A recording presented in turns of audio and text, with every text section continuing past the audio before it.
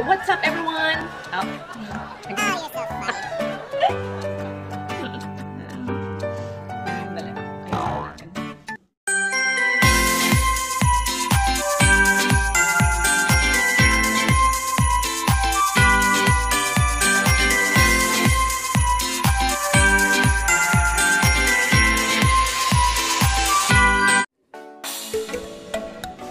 Hello everyone! Welcome back to my channel, and for today's vlog, gagawa tayo ng banana marble cake.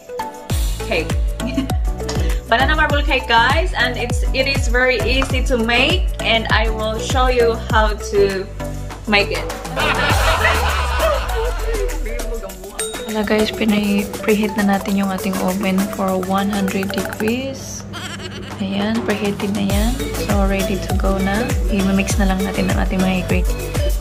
So, our recipe is 3 ripe bananas, 3 cups of self-rising flour, pinch of salt, 1 teaspoon of vanilla essence, 1/4 cup milk, 1 cup refined sugar, 100 grams butter, 2 eggs, and 1/4 cups of chocolate choc chips. But I already melted that one, guys. That's why it looks like that. Make your cake or muffin moist and soft. I put some Greek yogurt, guys. It's just natural yogurt. I put like 2 tablespoons of yogurt. The first step, you need to wash the banana. So, natin natin bonggang-bongga. Sandali, mahirap ang isang kamay. Already put 2 eggs and a pinch of salt. And next, I will put the sugar, and I will put 2 tablespoons of yogurt.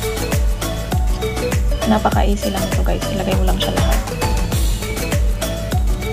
Very easy to make. And then, after that,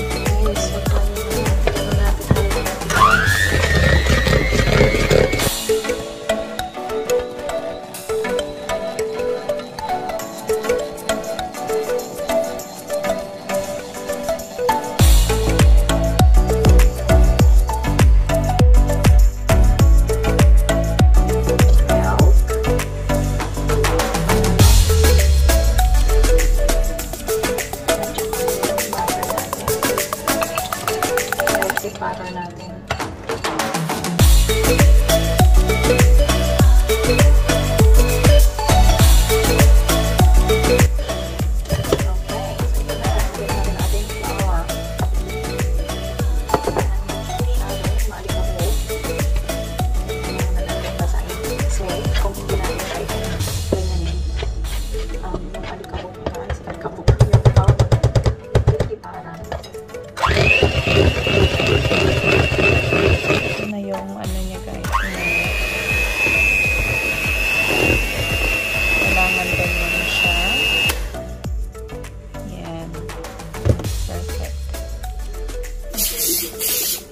So our tin, we need to spray some oil on it.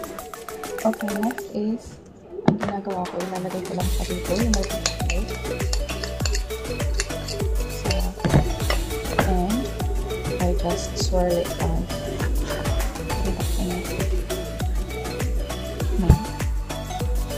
Ganyan. Okay, ilagay na natin sa tin.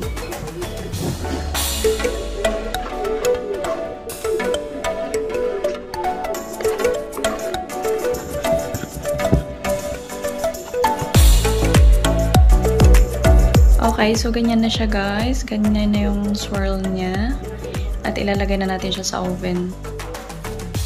After 20 minutes. Ganyan na siya, guys. After 20 minutes.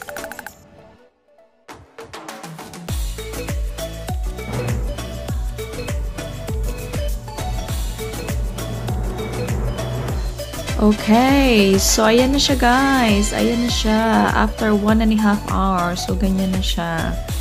Ganyan na. Golden brown. And smells so good.